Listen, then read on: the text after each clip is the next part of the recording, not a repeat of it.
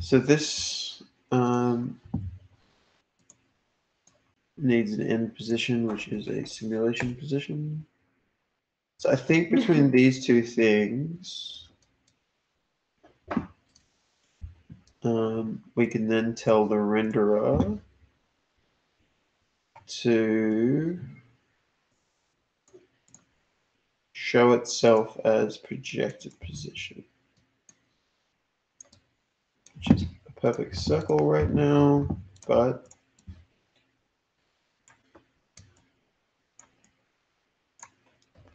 look at that, it worked.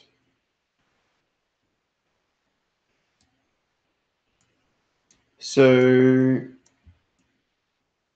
yeah, that worked, great.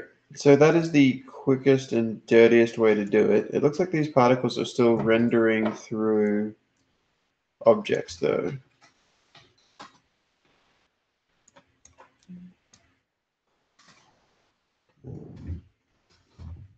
Give me just a second to clarify that.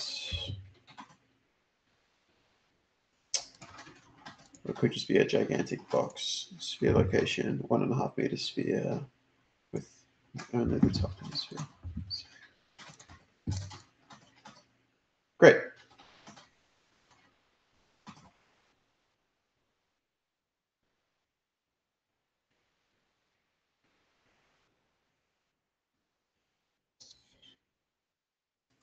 That is a static mesh, but I'm pretty confident that if I was to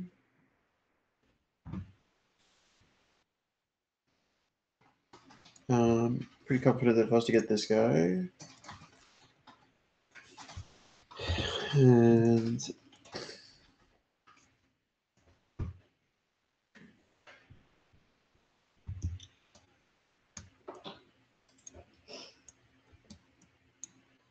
so those are sticking to him.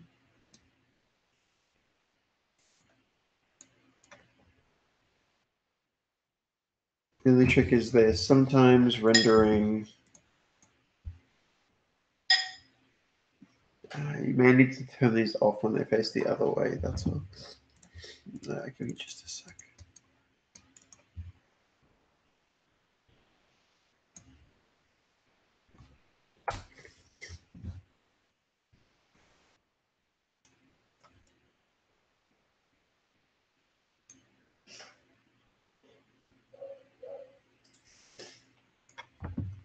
Do you know how far away the camera's going to be? Yeah.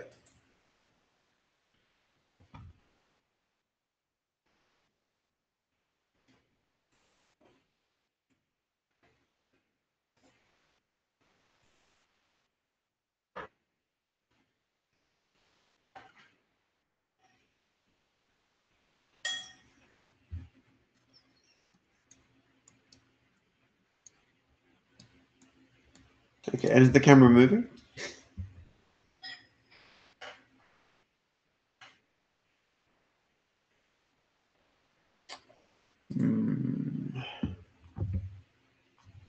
Because taking this general approach may work.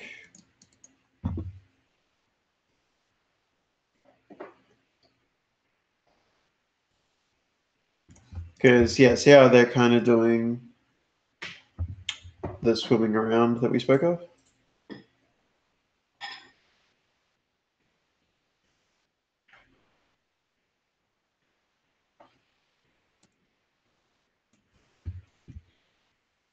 Yeah. No, it is. I just need to be careful. So, yeah, to be clear, what I'm doing here is, this is, you know, the hanging particulates system? It's just a generic, noisy looking field of particles, right? All I'm doing is I've made a new Niagara node called check collision along path. And what that does is that traces from its current position into the middle of the mesh. And then wherever it hits, it says wherever it hits, it says save that hit location as something called projected position. And then what it's doing is I'm at the very end, instead of putting the particle at the regular position, I'm binding its position to projected position. So if you were to look at my screen, if I was to turn this back to default, so what the particles are actually doing is this. See how we got these particles just kind of floating in space? But what they're seeming to do is they're tracing into the middle, and then it's doing this one instead, which ends up being a dot in this environment or in this environment here. Now, if you want them circling, we could potentially be a little cheesy and do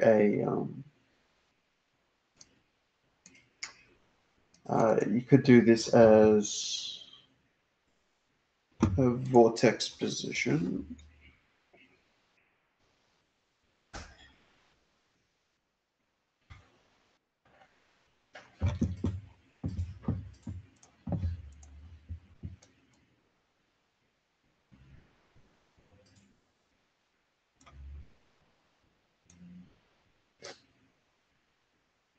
So that's a bit quick. Now, the other way we could approach this is instead of using a GPU particle, might be able to use a CPU particle to do it. Give me just a second.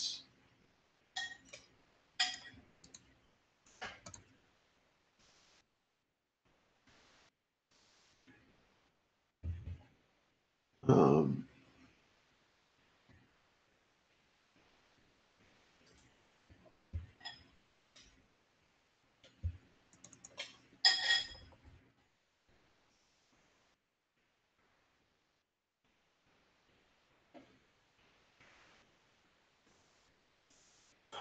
collision query response.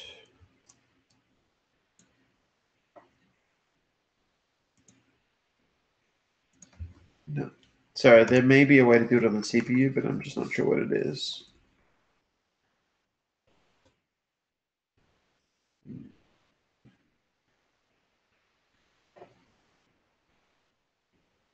Yeah. Um,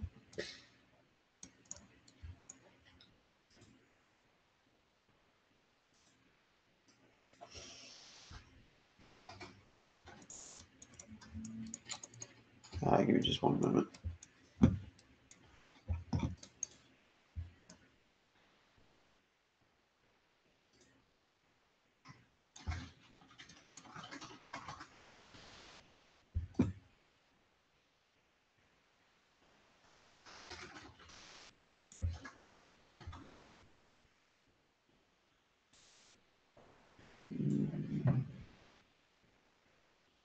Sets extra stuff for the CPU. Passes it through.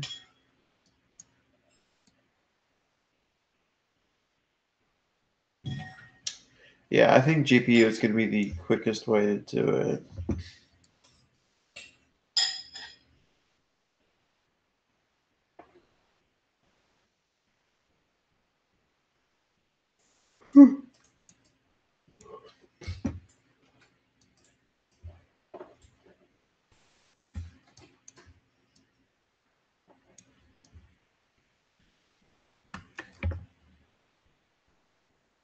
Yeah, this will get pretty complicated if I go down this path.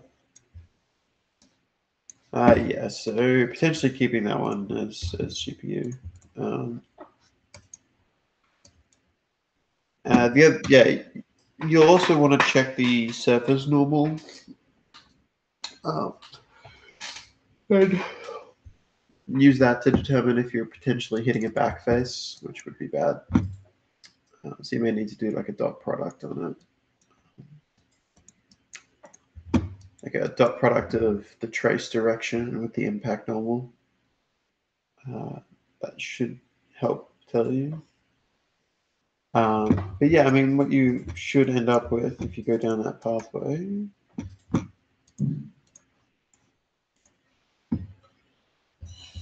is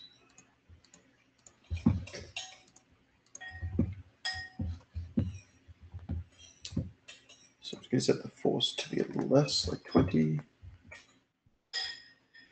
That.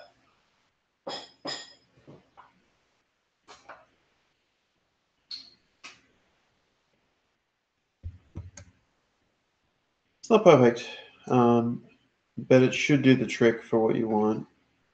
Biggest trick is it will fall apart if you get closer.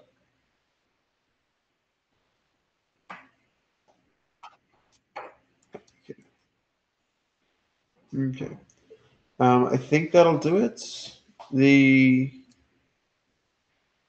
Yeah, you may need to tweak some of these variables because it seems like every now and then I'm getting scene depth collisions here that don't make any sense.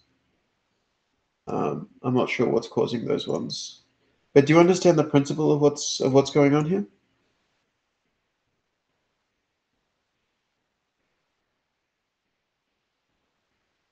Like to so the projecting is the easiest part because what you can do is I've made a scratchpad node, and the projection is literally saying there's a thing that we can do called scene depth test, which says starting at this position and ending at this position, what is the position that we hit between the two of them? Does that make sense? So draw a line from this position to this position, and if you hit something, tell me where that is, which is the impact position.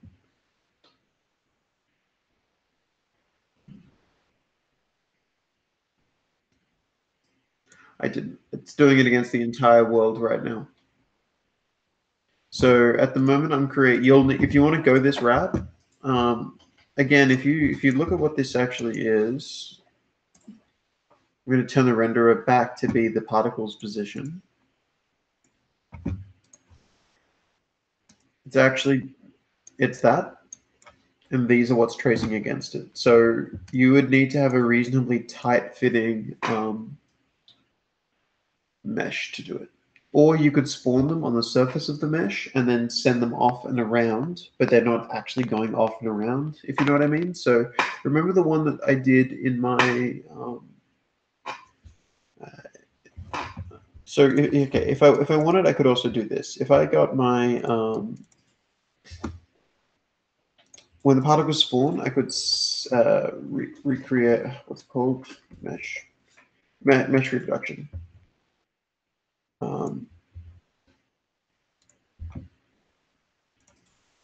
So if I was to get my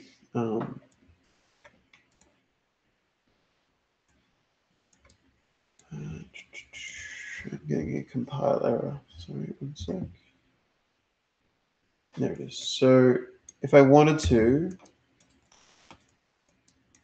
I could spawn them on the character. So now they're actually spawning on him, which is going to keep them a lot closer to me. That vortex force is pulling them all in. Let me just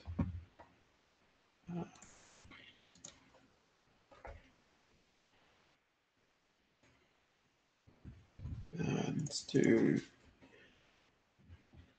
high strength, low frequency, and add some drag.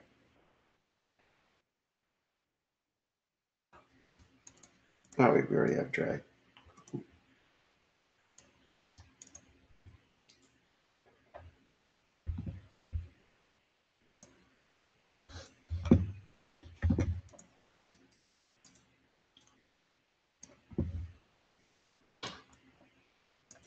It was a bit too low frequency.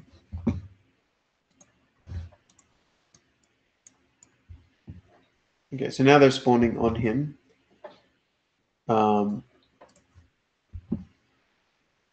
And the trace, if I set this back to preview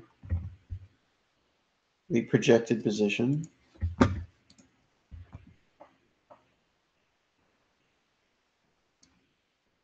so you'll need to add some little controls, and you also probably want to use alignment facing as well, because these particles are always facing me right now. So what that results in is, like you can see those circles are always facing me.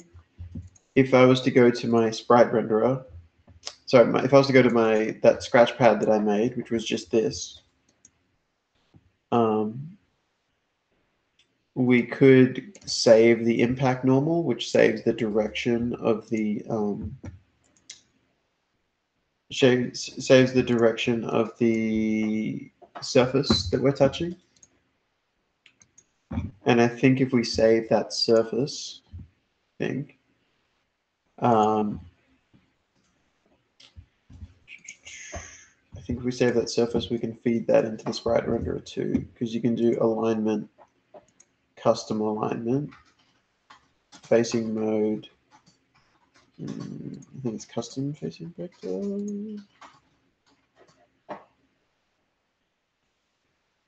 So particles.sprite facing.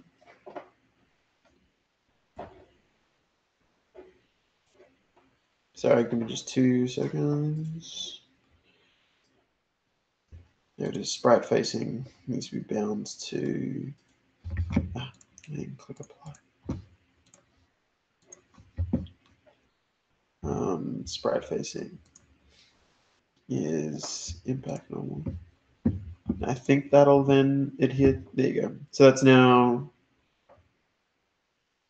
Right, that value is definitely wrong.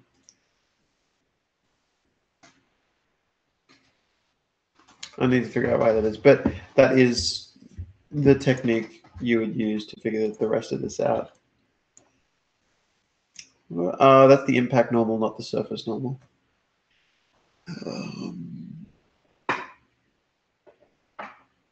Yeah, I'm not sure how to do that, but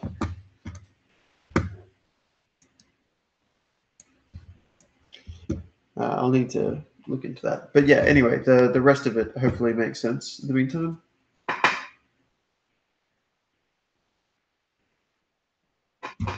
Cool. Yeah, sorry. Sure. Okay.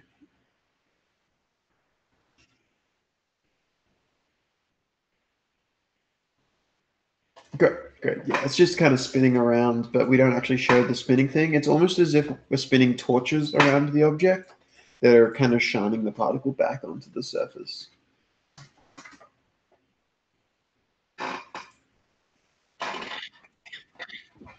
Yeah, cool. No, no problems. Let me know. Let me know how it turns out. Okay. No, no problem. Hopefully this was helpful. Take care, Mouse. Have a good day. Oh, it said mouse on the caption. Okay.